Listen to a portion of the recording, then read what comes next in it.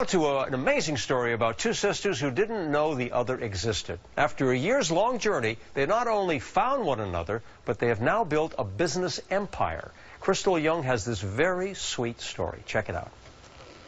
It's always the right time to try a delicious new wine, but McBride Sisters wine is a wine with a story. I'm in Soho at the World of Mcintosh townhouse, and I'm going to introduce you to Andrea and Robin McBride. Cheers to meeting you ladies. All right.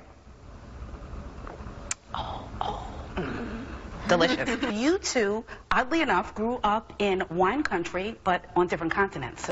New Zealand, and I grew up in Monterey, California. Wine country, beautiful coastal little areas, but we had no idea that each other existed. So we both thought that we were only children most of our lives until 1999. On his deathbed, Kelly McBride asked family members to reconnect his daughters. After a 4-year search, his prayers were answered. This photo shows Robin and Andrea's tears of joy during their first meeting. We met under such serendipitous circumstances. We felt like God, the world, the universe, whatever you believe, is telling us we need to be in the wine industry. And that's how McBride Sisters Wine was born. Now, less than 20 years later, their company is the largest African-American-owned wine brand. We started with the sparkling Rosé from their new McBride Sisters collection, then moved on to this Chardonnay that pairs perfectly with this wine-soaked shrimp scampi and asparagus on crostini. The fruit flavors in the wines balance really nicely against the olive oils and butters that are in the shrimp. 2 for 2, ladies.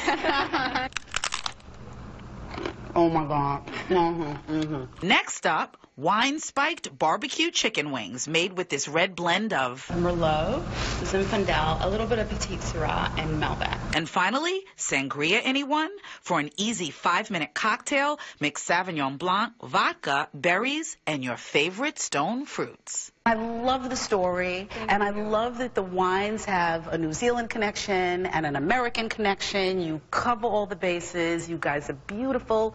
Continued success. Cheers! Aren't you lucky? I am. They're beautiful. They're wonderful people. Lovely. They really are. And this is their collection, by the way. Right. You got it. There's one missing. They have a sparkling rosé, but this is from their new collection in stores now. And I can personally tell you that I've sipped all 3. You've tried them all. And they really are very, very tasty. How did you get to this story?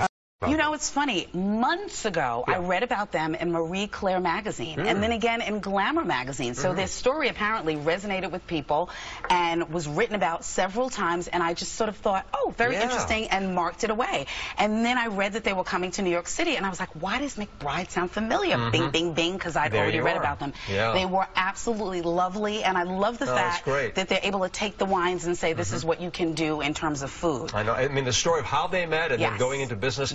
Now they've cut a deal, I understand, a little collaboration effort with Murray's famous cheese shops in New York. Tell us about that. So they're talking about wine pairing. So we obviously know wine and cheese, perfect together. So the rosé, the sparkling rosé, they say goes great with goat cheese. And the Sauvignon Blanc here goes great with triple cream cheese. So wine and cheese, how can you go wrong?